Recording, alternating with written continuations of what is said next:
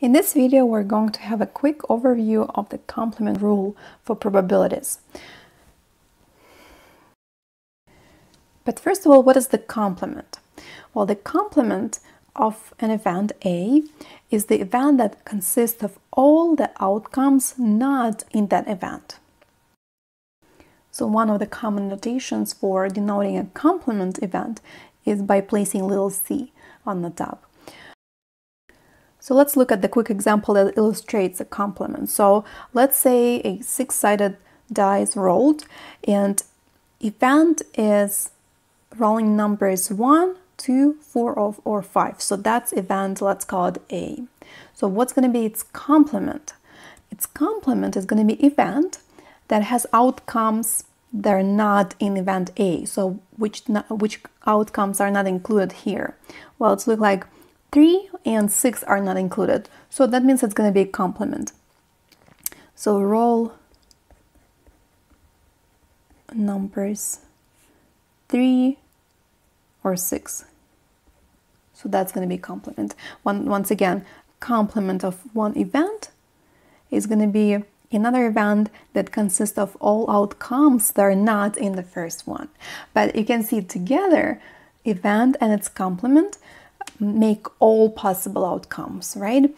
That's one note. And the second note is that, well, they're complements of each other. So if I call this an event, then its complement is going to be this one over here. So complements are events, that we call complements, they're complements of each other.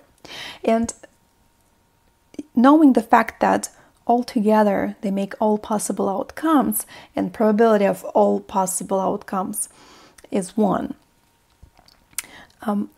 Here's that complement rule that we're going to use in the next example. So for any event A, probability of a complement equals 1 minus probability of the event itself. In words, the probability of the complement is equal to 1 minus the probability of A. So probability of the complement of A, that's a typo, that should say A, like that. Let's just do a quick example to illustrate that. It says that according to the American Veterinary Medical Association, 31.6% of American households own a dog. What is the probability that a randomly selected household does not own a dog?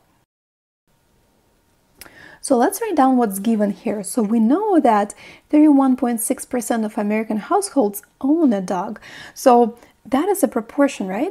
But remember that proportion, which is same as relative frequency, can be used to approximate probability, right? So it means that we can write down that probability that a randomly selected household owns a dog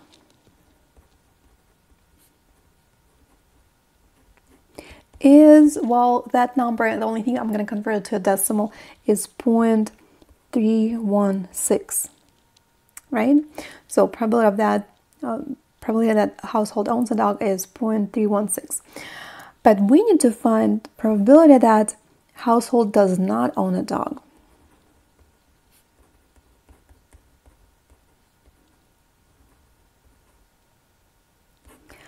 Okay, but notice that those two events, household owns a dog and household does not own a dog, they're complements, right?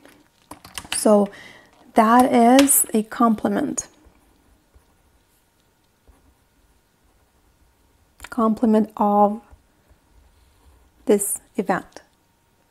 And since it's a complement of that event, it means that according to the complement rule, to find this probability, we can simply need to take 1 and subtract probability of the event household owns a dog. And if we write it with the number, it's going to be 1 minus 0.316. So that is 0.684, which is approximately 68.4% chance. So probability that a randomly selected household does not own a dog is about 68 8.4%. So that's how you use the complement rule for probability.